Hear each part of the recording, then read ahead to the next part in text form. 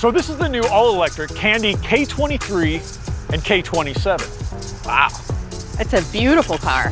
I love it. Looks futuristic. It's nice and compact, making it great for the city, but you still have room for all your things with the K23 spacious trunk. Wow. You can get all of this in there.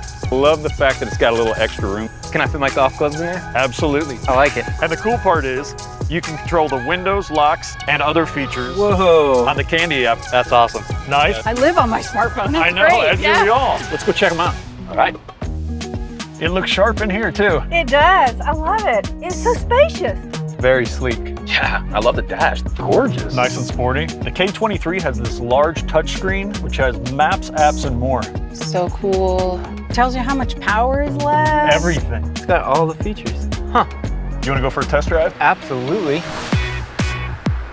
It drives really, really well. It's very easy. Well, this car has great handling. I like it a lot.